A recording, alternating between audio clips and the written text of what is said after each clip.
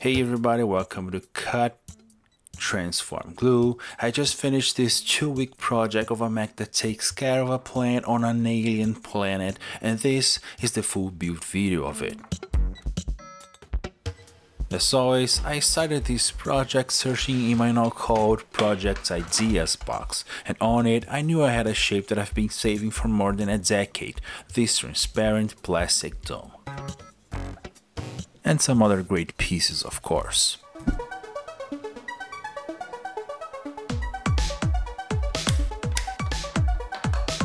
Then I started putting everything together to form the body of this mech.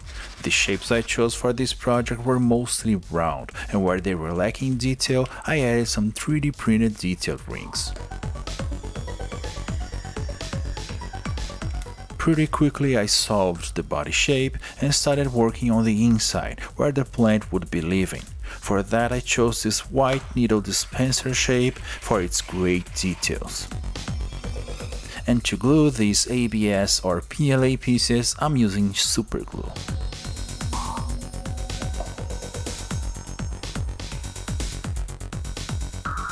I then used this cutting compass to cut a perfectly round styrene panel that I used to cover an open hole on the bottom of the body.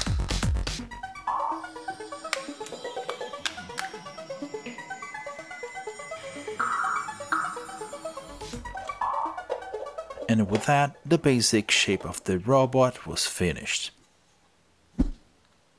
The white needle dispenser gribbly looked very good, but I couldn't simply add a plant on the top of it. It needed some sort of a vase, something where I could attach this organic shape later. I wanted a pretty controlled environment look, like a precisely maintained bonsai on the middle of a sci-fi room, and not a chaotic biome. So I glued a couple of round pieces from my collection and a fake Lego piece right in the middle to make an attachment point for this plant that at that point I had no idea of how I was going to build. One last step on the upper section of this unit before I could move to the legs was to add a finishing touch on the top of the dome. A convex shape with a gentle curve was going to be perfect for that job. I glued a pin on it that I would use to attach it later, and I drilled a hole on the dome, as careful as possible. The body pieces were then primed, just so I could check the level of detail and overall look, and I could move on to the next stage of the project.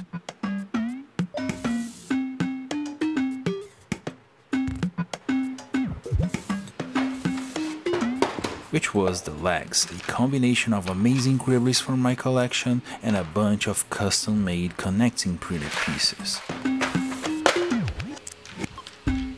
Having multiples of found items is almost impossible, so in this leg I kept it simple, using mostly beads and parts from ink pens.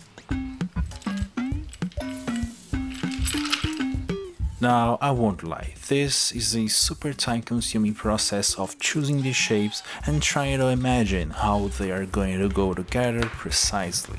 This part of the creative process is kinda hard to show on video, so I never really did it justice. Not only that, it takes a lot of back and forth till I'm satisfied with the design, a ton of cutting, sanding and testing of shapes that, as I mentioned, having multiples of is already a challenge.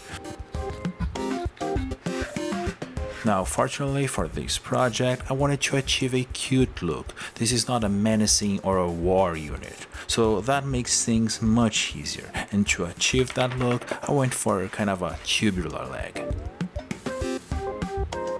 On processes like this, I can waste hours or days finding the perfect design, but once I get it, making all next segments is much quicker. With the legs finished, I could work on a few extra attachments for this robot to work properly, beginning with an external battery pack. Nothing too crazy, cause I don't wanna divert much attention from the plant inside. I opened that grey ferrite core only to glue it back shut with some CA glue. On its surface, I added a few detailed shapes to hide some of its flaws, cover some big holes and weird features.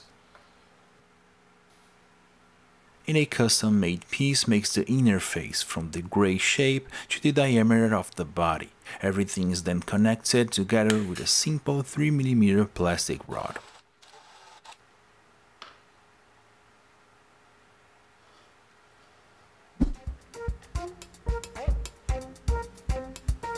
Now, just like battery packs, there's one extra thing that I love to include in my models. Tiny little arms, and for that there's no better piece than the bending portion of Wi-Fi antennas. My idea is that this unit uses its arm to grab stuff, manipulate tools, and interfere with the outside world, doing everything it can to keep the plane alive. Pretty quickly I was able to put it together, and just as I did on the battery pack, a custom piece makes the interface from the arm to the outside diameter of the body. Only this time a bigger plastic rod makes the connection, and with that, the robot was ready for the final coat of primer.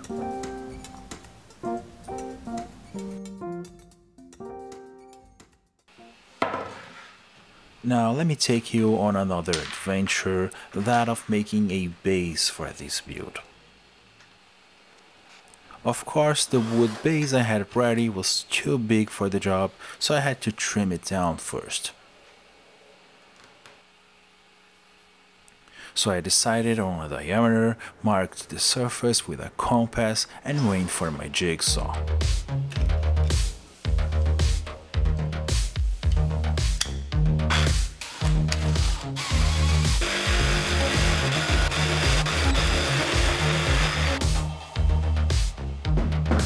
Pretty messy. With the size right, I wanted to create a rocky, empty planet texture, conveying the idea that keeping that plane alive is a hard thing to do.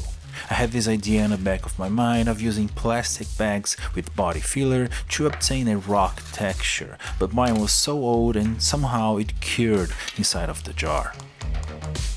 So I of course went looking for alternatives. Here in my shop, I had a big bucket of this putty that's used to build walls, like the final layer on a brick wall. I've never once used this thing for anything other than walls, but I decided to give it a go. Maybe I would discover a new material, and if anything, this thing was free. You can never beat free stuff. I grabbed the thickest plastic bag I had around and made some texture on it, and then I applied a nice coat of putty on the wood base. The plastic bag then came on top to try to add the texture to the putty layer, but at that point I had no idea if the thing was going to work or not. Now, different from the body filler, this wall putty thing takes a long time to settle, so while I was waiting, I went for a quick final detail pass on the robot, just to add a few rivets here and there and reach a nicer level of detail overall. Again, nothing too crazy in terms of detail, cause this project already had the cute look I was going for, but I had free time anyways. Now, even after like 4 hours, this thing wasn't going anywhere, because of course it needs air to set. What a dumb thing to do. So I kinda gave up on the plastic bag texture. I'll try that again in the future. But to be perfectly honest, when I removed the plastic, I saw some holes that were made from trapped air under the plastic bag, and I kinda liked it. It's an alien planet, so yeah, nobody can say it's wrong, so yeah, you can stop typing right there. Now I can finally go for the painting process. Now here where I live, I don't have access to good paint for a reasonable price, so I use cheap acrylics. This means terrible paint coverage, and to make my life easier, I go over all pieces with a coat of matte white spray paint. My office printer is out of ink, and so I made a 3D printed stencil for the top of the dome. It's a great technique that has its limitation, but is a nice solution for some quick stencils. On curved surfaces like this one, lines might end up kinda blurry, not as sharp as you'd want, but you can kinda quickly solve that with a brush going over the edges with the base color. In this project, I also did my favorite chipping technique, which is to actually chip the paint, showing the primer coats below. I feel like with this technique, I can achieve the most realistic scratches and marks by actually damaging the paint job. And after that, the project went through a quick acrylic wash session where I throw a lot of thin paint on the model, I clean it and repeat the process as many times as needed. And in this project, I used this metallic paint that comes on a pen, specifically on the claws, to achieve a realistic metal look. You can use it as a pen, but you can also squeeze the paint out and use a brush. Pretty awesome stuff. Speaking again about the cheap acrylics I use in my models, there's one extra downside to it, as the paint has so little pigment and as the matte varnish also kinda kills the saturation by the end of the painting process, I sometimes end with a model that is super dull and uninteresting. Now, to counter that, this time I kinda chose a super saturated lime color, hoping that after all of the painting process, I was left with a more saturated base, and I'm happy to say I was able to do that. Then I of course signed the model, the first one of this year, and started to put everything together.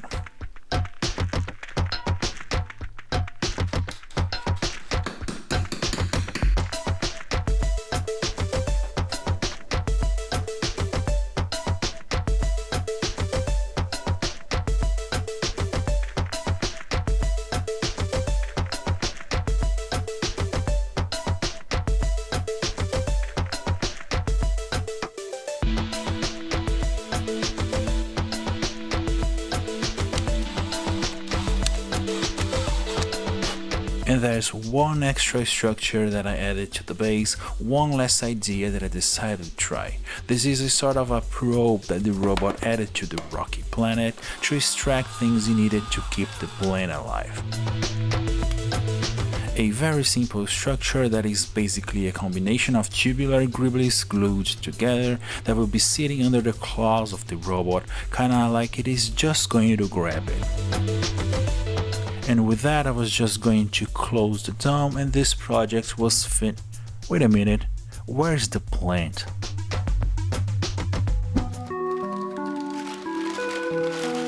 Now let me tell you, making the plant was a journey on itself, including a failed attempt. Let me show you.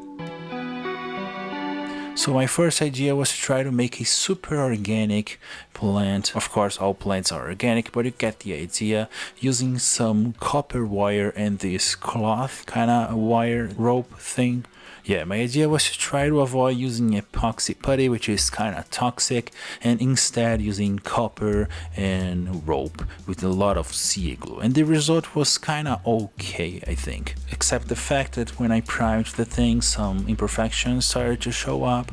But I think there's something here. This is an idea for a different project and maybe even a different scale, I think. For this one though, not good. So then I decided to go for the solution that I should have went from the beginning, of course some good old epoxy. Again, I'm using some armature, this time this right there I think is aluminum, not copper. Then I mixed a bunch of epoxy putty and started adding that to the aluminum wire I just positioned. Now you guys will see the final result in just a minute, but this second try on making a plant is actually based on a real plant that we have around here. I even have one in my house. It is called the Rose of the Desert, a tiny cute little plant that is much simpler to model using epoxy, and I should have went with this from the beginning. As you can see, I kind of made the plant right in there on the top of the model, something that I was trying to avoid. But yeah, of course, as always, I was kind of running late with this project.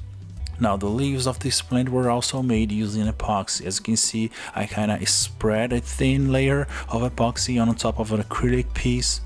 I drew the leaves and kind of added some texture with a toothpick. And then to make sure that the epoxy was going to set on an organic shape, I glued the leaves on the outside of a paint bottle. I didn't even prime the pieces and painted them right then and there. And then I went as careful as possible and made some tiny little holes on the top of the tree, let's say, and using a tiny drop of sea glue I positioned each leaf. Added one extra leaf on the bottom of the base where the plant lives, kinda like it just fell from the tree, and this model was finished.